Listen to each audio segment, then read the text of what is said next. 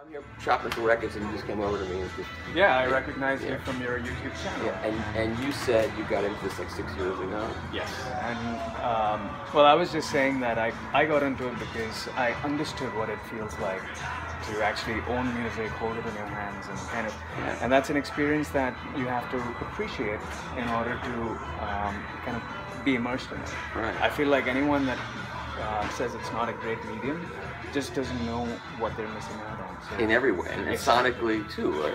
Yeah, absolutely. I mean, the truth of the matter is, I feel, as I said, it's a futile exercise trying to convince someone that this is a good medium to get into.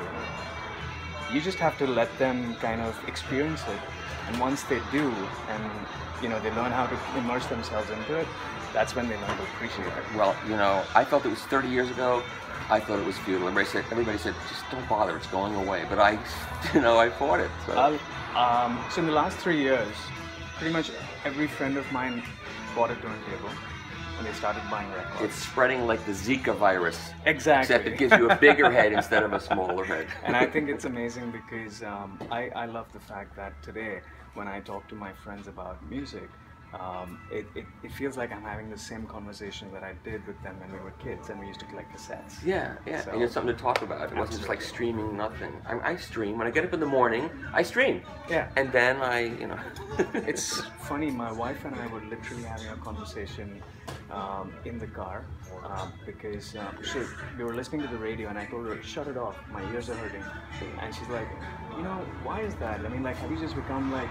I said, no, it's because once you become a discerning listener, you learn to appreciate that music, even if it's not that great, is best appreciated when it sounds good.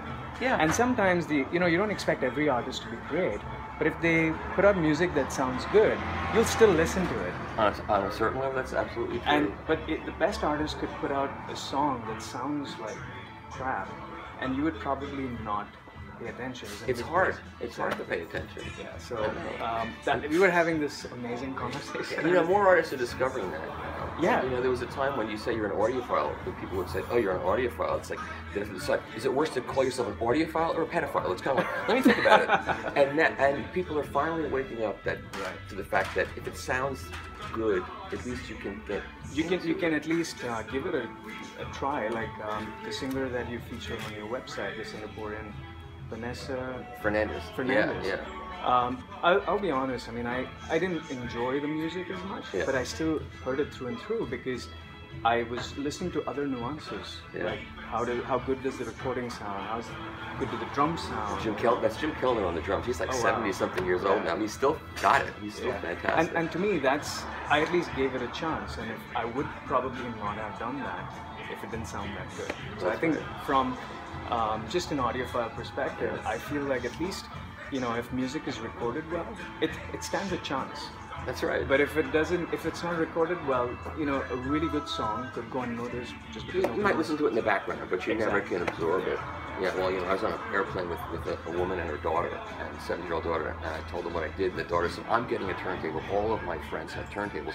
And it's girls, young girls, that are really driving this to a great degree, as I'm finding out. And so the mother said, well, I play CDs. And the daughter said, Mom, you're so old-fashioned. I know. Anyway, anything else you'd like to say? No, I'm just happy to run into you. You know, it's funny. Do you know Ron Brennan from New Record Game? Don't think so. Okay, I actually write for his website. So I was very. Do you know this blog called Modern Miner? I don't know that. Okay, they actually, it was strange because they actually did a write-up on my record collection. Oh, cool. And it was funny to me. My brother put it on Facebook, and I was like, this is insane. I mean, like, why is this? What are you up to now in terms of numbers of records? I think I'm around between 1,500 to 2,000. That's a good number. Yeah, I mean, I think it's exploded. Like, I just wanted to keep, but you okay with that? I think we can shut it.